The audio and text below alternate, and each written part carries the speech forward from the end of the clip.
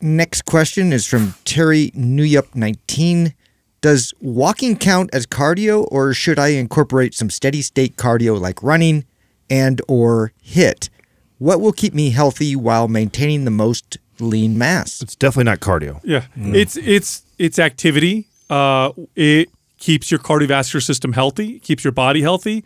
It's the best form of activity to do on a regular daily basis that would be more closely related to cardio than other forms. I would say it's the best. Here's a couple reasons why. Number one, now running's not necessarily bad. The problem with running is nobody runs right. We don't grow up running. We tend to not run, and then all of a sudden as adults decide we're going to run for exercise, so technique is off, and we don't know how to run properly, and we overdo it, and we hurt ourselves, and it just becomes very inefficient and ineffective. But walking, we still do. We walk all the time. So having someone walk more usually isn't going to produce lots of problems. Great form of activity. It's great for health. It's my preferred form of activity for me and for a lot of the clients that I've trained in the past. Now, had you asked me this as an early trainer, I would have laughed and said walking doesn't count as anything. It's a waste of time. Go do cardio. I know a lot better now. I know now the benefits of walking. And if the average person who just wanted to be lean, fit, strong, look good, if all they ever did was lift weights a couple days a week, did that effectively, and then walked every single day, made it a point to do a couple walks every single day, they would have all their ducks lined up. They would be pretty well off forever.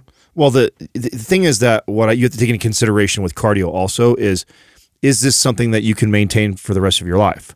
Because if you use cardio to lose body fat, which most people are using it for, right? Lose body fat, get lean, get to the body type or the body look that you're trying to accomplish, and you used it to get there. In order to keep that body, you're going to have to maintain that, right? You're going to have to keep that up or significantly adjust your calories, which a lot of people wouldn't know how to exactly do that if they start to eliminate. So if you are going to use cardio as a tool like that, you want to use it judiciously, because you don't know if it's something that you're going to do for the rest of your life. Now, if you're someone who loves to run, I'm talking totally different to that person. If you enjoy running and it's meditative for you, you could consistently see yourself going for a jog, 3 to 4 times a week for the rest of your life, and you really like it, like, I would never discourage somebody from doing that. But it's a lot easier to incorporate walking throughout the day for people and clients. And so I've just had way more success, like speaking to step counts and saying, listen, okay, we've tracked to see where you're at right now. You want to lean out a little bit more. Looks like we're averaging 6,000 to 8,000 steps. Okay, going forward now, I want you to get to 10,000 steps.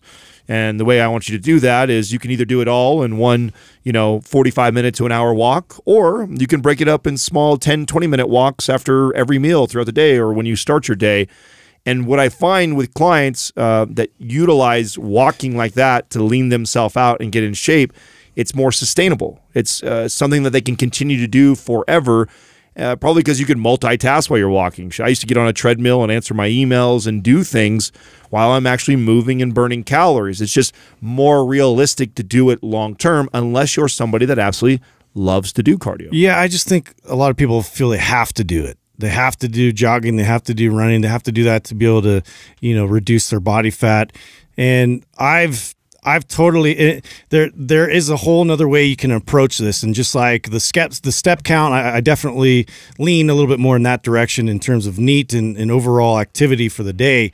I look at it more from can I be more productive? Can I be up and active and cleaning? Can I do things? Can I put things away? Can I get up and just make sure that I'm just constantly on the move? And you look and you see where that ends up at the end of the day, and it's pretty crazy and eye-opening, what that produces in comparison to just like this hour of running you've devoted, where you've literally just sat there like a hamster, staring at the wall, which to me is like I think that's like a slow death. I don't want to do that. So, it's all about your preference. Like, you can definitely do it if you enjoy it and you like being outside, running, jogging. I get that. But for me, I just want to make sure that like I'm contributing, I'm productive, and I can wrap that all into my overall activity for the day, which then helps keep my body fat at a certain amount.